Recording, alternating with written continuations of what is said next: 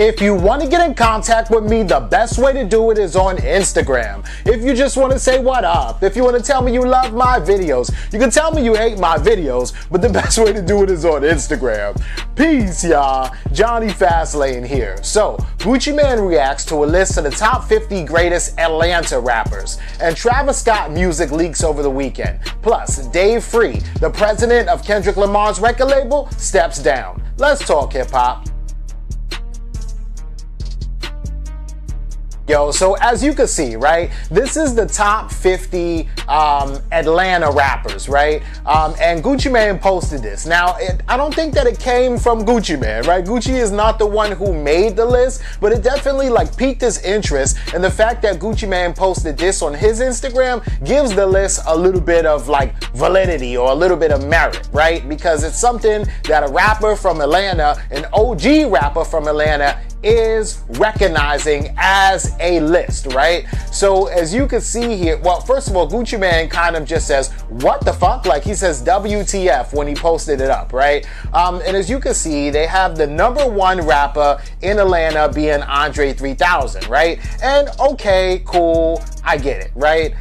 T.I. is #2, which is crazy because T.I. is way up there at the top, right? I don't know if and we're talking just Atlanta rappers, right? So you're not gonna have Rakim here. You're not gonna have Snoop Dogg here, right? You're not even gonna have like Bun B or Pimp C, right? We're just talking about the top 50 rappers from Atlanta, right? Just so y'all know. #3, they got CeeLo Green. That kind of made me go, huh? Because how is CeeLo like #3, right? CeeLo is good, but I wouldn't put him at #3, right? But anyway, you know, going down, you know, Ludacris is #4, Killer Mike #5, Sci-Hi the Prince is #6, he's dope, 2 Chainz #7, right? And this is cool because I thought that they would have put 2 Chainz like way down, closer to 50, but 2 Chainz, as far as like Atlanta rappers go, is actually in my top 5. So for him to be #7, that's cool. Big Boy #8, JID #9, which is crazy, yo. B.O.B. #10, Offset #11, right? I'm not going to read through all of this because y'all see it right here, but we're going to go down to #13, which is Gucci Mane, right? And I kind of think that Gucci Mane does belong like right there around 13, right? You got Jeezy #14. Maybe Jeezy should be in front of Gucci Mane. Young Dro is in front of Gucci Mane, though, at 12. And Young Dro is nice. Young Dro deserves to be like up there in the top 20. You got Takeoff #17, who's above Quavo, who's #22. And that's true, too, because, you know, Takeoff does spit, you know, Quavo is dope, he's talented, but he's more like on a singy song kind of harmonizing kind of tip, where on the other hand, Takeoff spits, right? And I could even put out the argument that I think that Takeoff lyrically as a rapper is a little bit better than even Offset. But you know, that's just me. Russ is on there at #23. That's crazy. I would have thought that he would have been closer to 50. Gunna and Lil Baby 24 and 25. Waka Flocka is 26. You know, moving on, Rich Homie Quan is 30. I'm not mad at that. Young Nudie is 36. I'm not mad at that either. Mac Boney is 37, and I'm also not mad at that, right? Young Jock is 41. Okay, cool. Young LA, who I haven't heard from in like forever, is #43. That's crazy. Young LA used to be nice, yo. I think that he should probably be like top 20, right? Shorty Low, 44. I think Shorty Low could have went like closer to #1 a little bit. OJ the Juice Man definitely deserves to be closer to #1, not 45. YFN Lucci is on here, 47. All right, cool. Kilo 49, and then Fabo is 50, right? I don't think that, me personally, I don't think I would have put Fabo on there at all whatsoever. But all in all, man, I really can't be mad at this list, right? So Gucci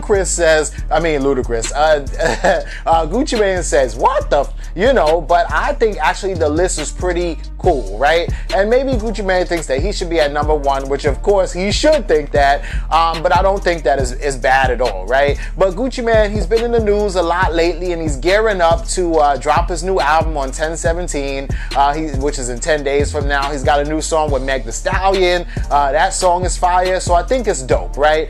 The funny thing is, though, like, you know, yeah, Gucci Mane put out this, you know, list a couple, you know, hours ago, right? When I seen it, he posted it on his page like 2 hours ago, and then T.I., like maybe 45 minutes ago, posts up a list of his own, right? Now, we all know that First of all, the difference between Gucci Mane's list and T.I.'s list is that with Gucci Mane, he didn't make the list, he just posted it up, right? He found it somewhere, right? And his list is the top 50 Atlanta rappers and that's it, right? With T.I. posted up a list of the top greatest 50 rappers of all time, so no matter where you're from, you're on this list. And then also T.I. made this list, right? And I just think that this list is crazy. T.I., I mean, like, I'll just look at number 1 and then look at number 50, right? So number 1 is Tupac, okay, fine, right? You don't got Jay-Z number 1, you got Tupac there, fine, right? But Jay-Z's number 2, right? But number 50 is Future, like, I don't know, bro. How you put Jeezy at 49? Like, and that's your man's. You know what I'm saying? You put Jeezy at 49. Jeezy deserves to. If you're talking greatest of all time, Jeezy should be like top 20 maybe, right? I don't see Joe Budden on here at all, right? I don't see Lloyd Banks on here at all. If we're talking about greatest rappers of all time, all right, so in the top 5, you know, T.I. has Kanye, Snoop, Biggie, Jay-Z, and Pac, right? The 2 people in my top 5 too, right? Snoop Dogg and Jay-Z, so that's cool, right? He got Nas at number 8. He put himself at number 11. And I mean, I guess that's cool right after T.I., right after Lil Wayne, but he put himself in front of Kendrick. Like, come on. Kendrick, T.I., Kendrick, T.I. I'm thinking Kendrick, you know what I'm saying? Even though T.I. is also in my top 20, but T.I. is wildin', right? Puts himself over Drake and 50 Cent and Method Man. Method Man's number 15, all right, I could dig it. But you got Redman all the way at number 32. That's crazy, right? You put Eminem at number 7 and Redman at 32 when Eminem he admits that he got his whole style from Redman. But Redman's 32, like 40 is Rick Ross and Gucci Mane is 39. You put Twista at 38. All right, I fucks with the top 20. You know, LL Cool J is 18. You know, DMX is 19 and 20 is Cameron, so that's cool. But, you know, I don't know, man. I kind of feel like T.I.'s list is all over the place. I fucks with Gucci Mane's list, right? Because he's just talking about Atlanta rappers and he could speak to rappers in Atlanta. T.I.'s list, when you try to put everybody on here, and I don't know, man. But, yo, let me know what you think about both these lists in the comments. All right, yo, so Travis Scott music leaked over the weekend, right? And this is crazy because, you know, he just broke up with Kylie Jenner, and then he dropped his single Highest in the Room, but then all of us on Friday, right? And it's pretty dope, but then all of a sudden over the weekend, Travis Scott music leaks, you know what I'm saying? So I kind of really feel, all right, first of all, the leak was on all streaming platforms, Apple Music, Tidal, Slacker Radio, Pandora, whatever it is, under the name of the artist name of Zekrom, Zekrom, right? And the name of the album was called Astro Universe, right? And it was 16 songs on it, right? A couple of songs that we heard before. So there was one song on there with him and Lil Uzi Vert that we heard before that he dropped on SoundCloud like a few months ago, but then there was a song with Offset and Quavo on there too that we didn't hear before at all, right?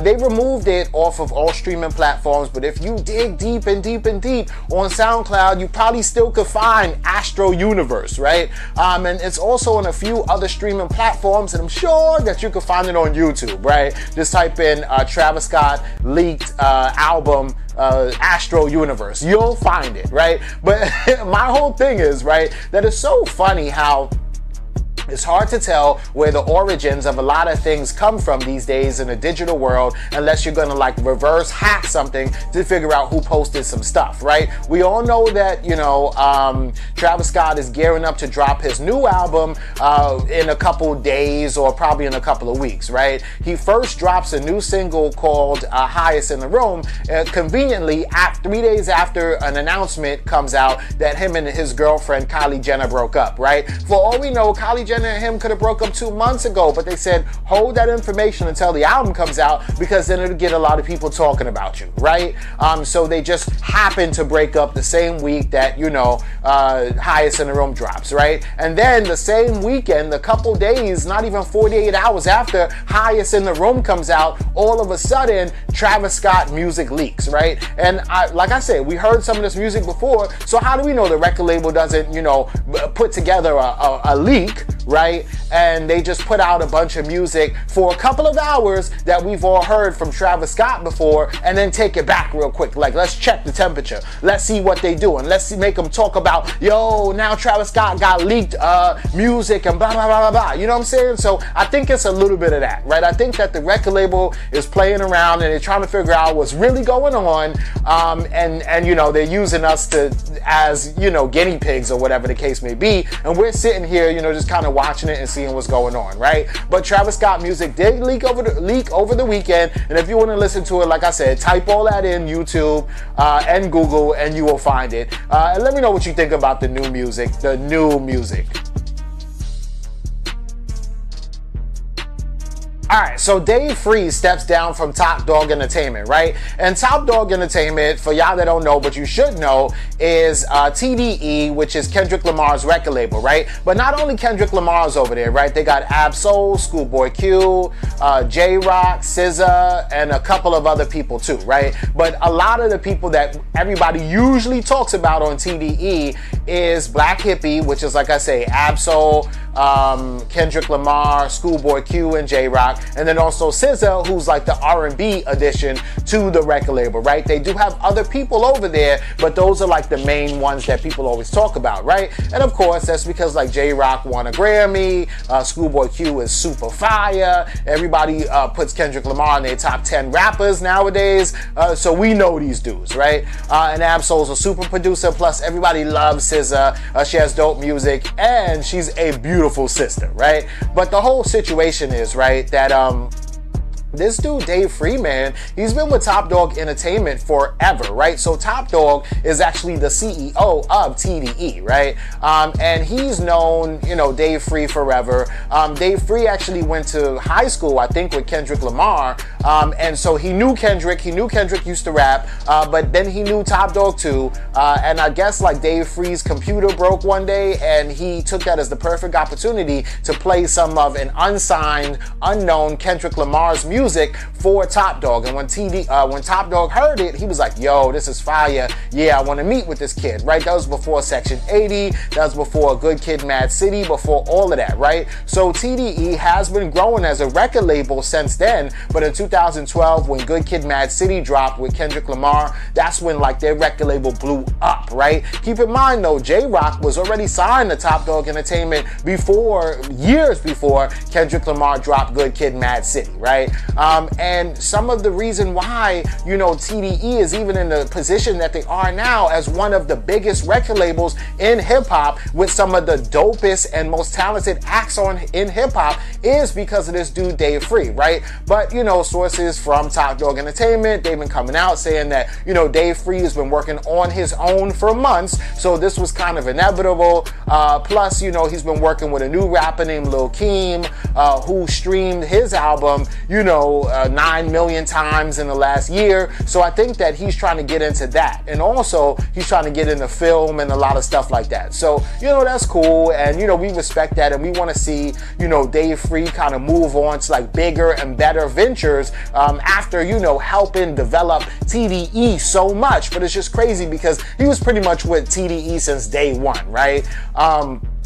You know, they reached out to Dave Free and to TDE for a comment on why he just decided to leave, but nobody commented, and they decided to decline the comments. So we don't know if he got fired or if he decided to leave or whatever the case may be. But we do know and understand that even in the future, like, he's gonna body it, man. Like, he has a lot of connections in the industry and he knows what he's doing clearly, right? But let me know what y'all think about this and everything else in the comments down below. Don't forget to like, comment, share, subscribe. Make sure you hit that notification bell. Follow me at Jonny Fastlane on Instagram. That's Jonny. Y'all already know what to do. Peace.